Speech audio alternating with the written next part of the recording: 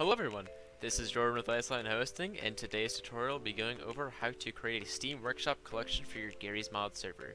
So you may want to create a Steam Workshop collection for your Garry's Mod server because it is the fastest and most efficient way to add add-ons into your server. All you have to do is find an add-on that you like in the Steam Workshop, add it to your collection, and restart the server and it'll be ready to go. So the first step in creating this collection is simply opening up your Steam client, go to Garry's Mod, and go to the Workshop. Once in the workshop, I'm going to hover over Browse, go down to Collections, and then I'm going to click on Create Collection. When I'm in here, I'm going to give my collection a title. I'm just going to call this collection Tutorial. I'm going to choose my file, and then I'm going to go down to the category. For a category, you're going to select Server Content. I'm then going to click on Save and Continue, and now I'm going to be prompted with a selection of my items. So if you go to your subscribed items, I'm just going to select the Death Run Minecraft run. All I'm going to do is click on it, then I'm going to click Save and Continue. So now, once I'm here, I'm going to click on Publish. And now I'm ready to go. Now my collection is public and ready to go for my server.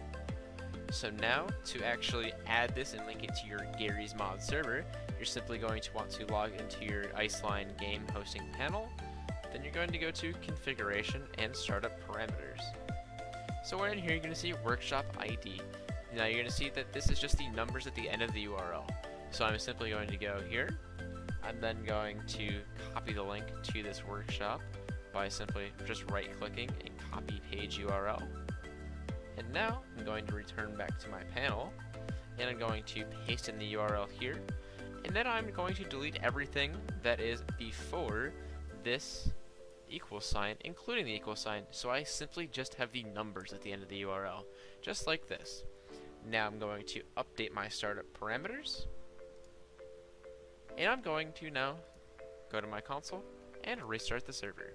Okay, now that my server is restarted, if we just scroll up a bit here, you could actually see that it is processing one add-on, the Minecraft Death Run that we subscribe to in the collection. This will go for everything you subscribe to in that collection and automatically add it into your server. That is all it takes to create a collection. I hope this was educational. Thank you.